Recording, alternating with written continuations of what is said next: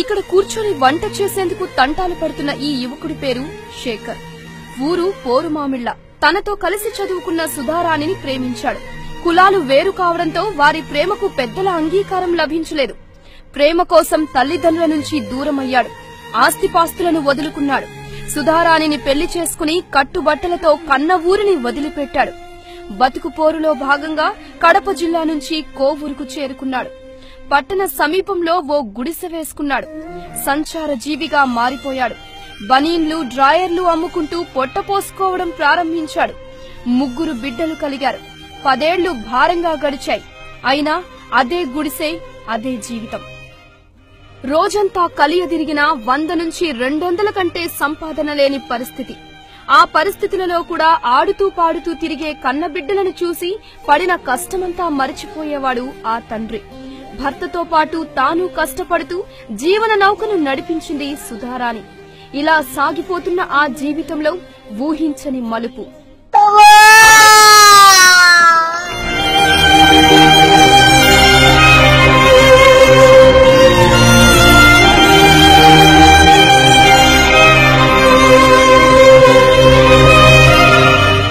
ముద్దొచ్చే ముఖంతో ముద్దు ముద్దు మాటలు చెప్పాల్సిన ఈ చిట్టి తండ్రి రోదన వెనుక ఓ హృదయ విదారకమైన సంఘటన ఉంది.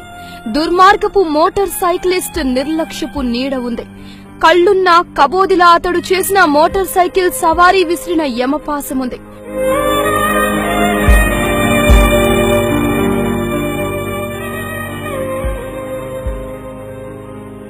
ఇంతకీ ఏం జరిగింది? అప్పుడు ఏం జరిగిందంటే ఒక టైం నైట్, ఆదివారం నైట్ 8:30 అప్పుడు మా పాప బాగా కడుపు నొప్పి వస్తుందని ఏడ్చింది. అయ్యో ఇప్పుడే ఏడ్చింది కడుపును, మళ్ళీ అర్ధరాత్రి అయితే ఎక్కువైపోతే ఏం చేస్తాము అనేసి నేను చిన్న బాబుని తీసుకొని బయలుదేరాను. మందుల షాప్ దగ్గరికి వెళ్తున్నాను. వెళ్తున్నప్పుడు వీడు ఏం చేశాడు, అమ్మా నేను వస్తానమ్మా అని నా వెనకాల వచ్చాడు. వచ్చినప్పుడు సరే రా అని మళ్ళీ వదిలేస్తే ఏడుస్తాడని నేను ఈ బాబుని కుడి చేత పట్టుకొని చిన్న బాబుని ఎడం చేత పట్టుకొని నైట్ 8:30 అయినప్పుడు రోడ్డు వారమ్మడి, తార్ రోడ్డు కాకుండా మట్టి రోడ్డు అమ్మడి వెళ్తున్నాను. వెళ్లే వాళ్ళని వెనక నుంచి వచ్చి గుద్దేశాడు. బాగా బాబుని గుద్దిన పాటలోనే బాబు కనీసం చెట్లలో ఎంత దూరం పడ్డాడు. 7 అంతస్తుల మేడ లేకపోయినా కనీసం తలదాచుకునేందుకు ఇంత చిన్న రేకుల ఇంట్లో కూడా ఉండలేని పరిస్థితులలో బ్రతుకీడుస్తున్నా ఏనాడు బాధపడని, కాసింత కూడా భయపడని ఆ పేద దంపతులు జరిగిన స్కూటర్ ప్రమాదంతో కదలలేని స్థితిలో ఉన్న కన్నబిడ్డను కోవూరు ప్రభుత్వాసుపత్రికి తీసుకువెళ్లారు. వారు నెల్లూరుకు వెళ్లమని సూచించారు. పెద్దాసుపత్రిలో పెద్ద డాక్టర్లు సైతం బాబు పరిస్థితిని చూసి తమ అసక్తతను వెళ్లగక్కారు. చెన్నైకు తీసుకువెళ్లమన్నారు. అప్పటికే వ్యాపారం కోసం ఉంచుకున్న కాస్తంత డబ్బు అయిపోయింది. కన్నబిడ్డను రక్షించుకునేందుకు తెలిసిన వాళ్ల కాళ్లా వేళ్లా పడి అప్పులు చేశారు. 2 లక్షల రూపాయల అప్పు మిగిలింది. కానీ దెబ్బతిన్న స్పైనల్ కార్డును సరిచెయ్యాలంటే మరో 5 లక్షలన్నా ఖర్చవుతుందన్న డాక్టర్ల మాట వారిని అంతులేని నిరాశలో ముంచేసింది. చేతిలో చిల్లి గవ్వలేకపోవడంతో చెన్నై నుంచి తిరిగి కోవూరుకు చేరుకున్నారు. ఓవైపు సంపాదన మరింత దిగజారింది.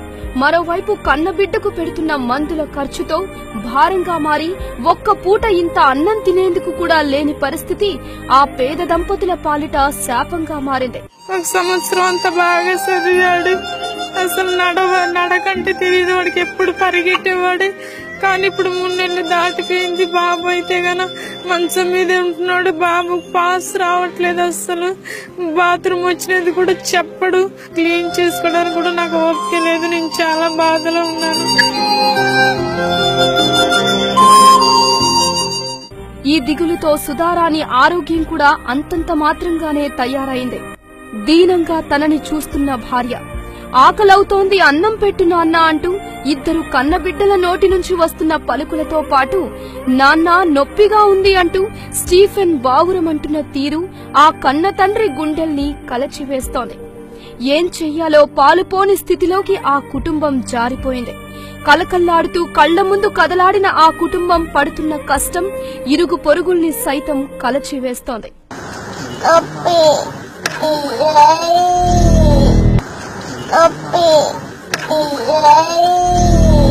మిగిలినదా శాపం, కాలమే కాటువే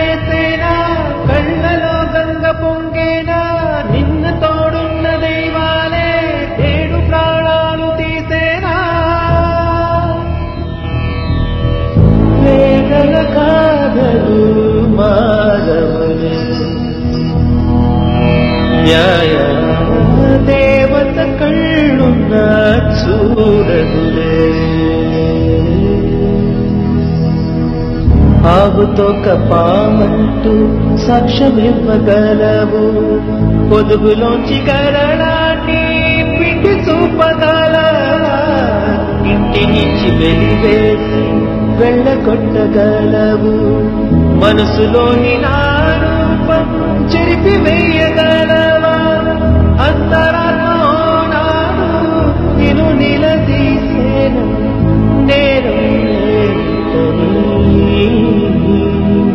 నా నేరం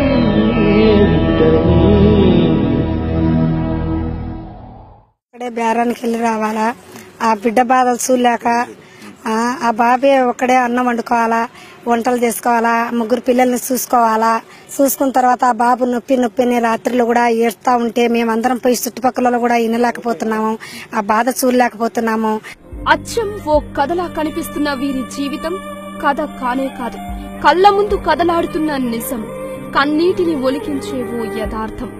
ఆ పేద బతుకుల మీద విధి విసిరిన విషపు బాణం, పగవాడికి కూడా ఇంతటి కష్టం కలగకూడదనిపించే విషాద ఘటనల మయం. హాస్పిటల్లో చూపించాలన్నా వాళ్ళు ఆరోగ్యశ్రీ కార్డు అడుగుతున్నారు, మీకు సీఎం రిలీఫ్ ఫండ్స్ ఏమైనా వస్తాయి కదమ్మా మీకు ఆధార్ కార్డు ద్వారా కానీ రేషన్ కార్డు ద్వారా కానీ అంటే అతడు అక్కడి నుంచి వచ్చారు. మేము నిరసరాయులుగా మేము సంచార జీవితాలుగా జీవించేటువంటి వాళ్ళము. ఏం చేస్తావు, అతనికి రేషన్ కార్డు లేకపోవడం వల్ల కూడా ఇప్పుడు సీఎం రిలీఫ్ ఫండ్స్ కానీ ఇటు గవర్నమెంట్ నుంచి పొందే నిధులు కూడా అతనికి ఏమో రావట్లేదు అనమాట. సాటి పిల్లలతో కలిసి ఆటపాటలతో కాలం గడపాల్సిన కన్నబిడ్డ కదలలేని స్థితిలో కూర్చుని మాటల్లో చెప్పలేని బాధతో అల్లాడిపోతుంటే ఆ పేద గుండెలు కకావికలమవుతున్నాయి. ప్రేమ కోసం ఆస్తిపాస్తులనే కాదనుకుని కష్టాల కాపురంలోకి సంతోషంగా అడుగుపెట్టిన శేఖర్ సుధారాణిలు కోరుకుంటున్నదొక్కటే, దేవుడా మాకు సిరి సంపదలక్కర్లేదు, ఆస్తిపాస్తుల మీద ఆశ లేదు, కాసేపు కూర్చుంటే వెన్ను నొప్పితో అల్లాడుతున్న తన చిట్టి తండ్రికి కాస్తంత ఊరట కలిగించమని, తమ కన్నపేగు ఆరోగ్యానికి అండగా నిలిచే ఓ మనసున్న మారాజులు చూపించమని. వీరి ఆశ తీరే రోజు వీలైనంత త్వరగా రావాలని కోరుకుందాం. కొండంత కష్టంలో ఉన్న ఈ పేద దంపతులను ఆర్థిక సాయంతో ఆదుకుందాం. ఓవైపు ప్రమాదంలో దెబ్బతిన్న బిడ్డ, మరోవైపు మనోవేదంతో మంచం పట్టిన భార్య, ఇంకోవైపు ఆకలేస్తుంది నాన్న అంటున్న ఇద్దరు చిన్నారులు, చేతిలో చిల్లి గవ్వలేక ప్రభుత్వ పథకాలు అందక కష్టాలు పడుతున్న బాధ్యత కలిగిన ఓ తండ్రిగా కష్టపడుతున్న శేఖర్ కుటుంబాన్ని ఆదుకోవడానికి మేమున్నామని ఆ దంపతులకు భరోసా కలిగించి చిన్నారి కోలుకోవడానికి అవసరమైన ఆర్థిక సాయం అందించాల్సిన బాధ్యత మనందరిపైన ఉంది. కెమెరామెన్ విజయ్ కుమార్ తో కిషన్ వర్మ, యాక్ట్ 24/7 నెల్లూరు. కష్టంలో ఉన్న ఈ కుటుంబాన్ని పలకరించాలనుకునేవారు, చేతనైనంత సాయం చేద్దామని భావించేవారు ఈ కింది నెంబర్కు ఫోన్ చేయండి. Phone number 9000273171. ఈ బ్యాంక్ అకౌంట్ కు తమ దాతృత్వాన్ని జమ చేయండి. ఆంధ్రా బ్యాంక్ కోవూరు శాఖ account number 03331001824771. IFSC code AN08000033.